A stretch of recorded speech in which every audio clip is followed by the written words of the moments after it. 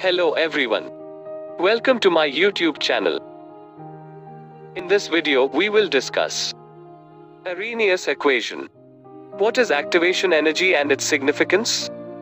And what is the effect of temperature on activation energy? So let's see this one by one. So the question is, what is Arrhenius law or Arrhenius equation? So the great Nobel Prize winning Swedish chemist Svante Arrhenius first suggested that the temperature dependence on the specific reaction rate Ka. That means he suggested how reaction rate and temperature are interdependent.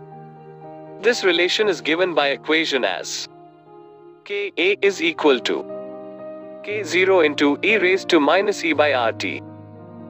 This equation is called as Arrhenius equation or Arrhenius law, where K0 is the pre-exponential factor or frequency factor. E is activation energy and its unit is joule per mole or calorie per mole. R is gas constant, which is equal to 8.314 joule per mole Kelvin or 1.987 calorie per mole Kelvin. T is absolute temperature, which should be expressed in Kelvin. Now next question. What is activation energy?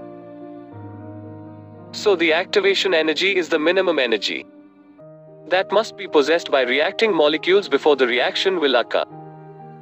That means, activation energy is the minimum amount of energy which is required to convert reactant into product. So the activation energy is determined experimentally by carrying out the reaction at several different temperatures.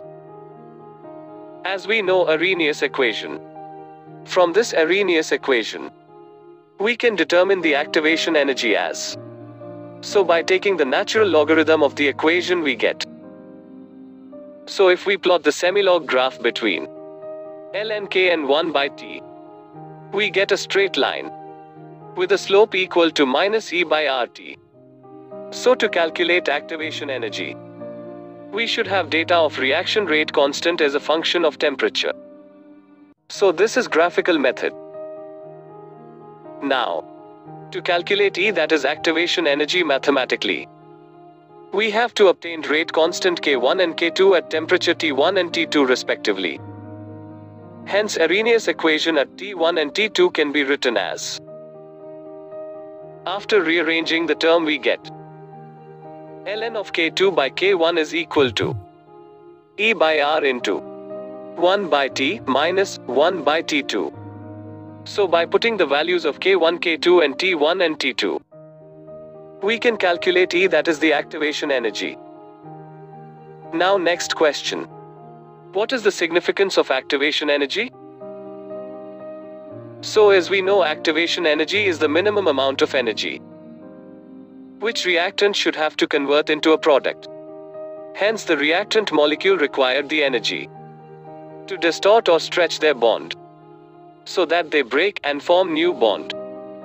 Thus the reactant must pass through the energy-rich or activated state before they react. And the quantity of energy required by the reactants to overcome this activated state or energy barrier is known as activation energy. Figure shows the energy involved in the process of transformation of reactants into product from elementary reaction. So x-axis shows the progress of the reaction in terms of interatomic distance when reactants approach one another to form the activated complex, and it disintegrated into products.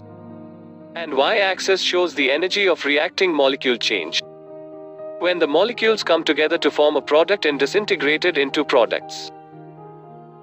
Hence from the diagram we can also define the energy of activation for any reaction such that it is the difference between the energy of the activated complex and the energy of the reactants. Now next question. What is the effect of temperature on activation energy?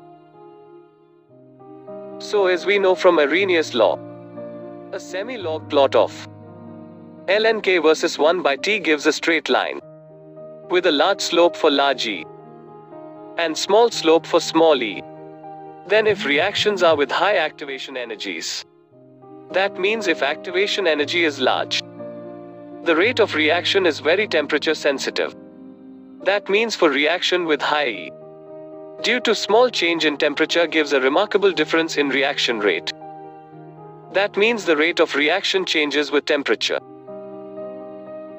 And if reactions are with low activation energies, that means if activation energy is small, the rate of reaction is temperature insensitive. That is for reaction with low E. Change in temperature does not give a remarkable difference in reaction rate. That means the rate of reaction does not change very much. Hence we can say that any given reaction is much more temperature sensitive at a low temperature than at a high temperature. Then from the Arrhenius law, the value of the frequency factor K does not affect the temperature sensitivity. Now next question. What is rule of thumb? So a rule of thumb is that the rate of reaction doubles for every 10 degrees Celsius rise in temperature. But this rule is for some specific combination of activation energy and temperature. For example, if the activation energy is 147,000 joules per calorie, the rate will double only if the temperature is raised from 500 Kelvin to 510 Kelvin.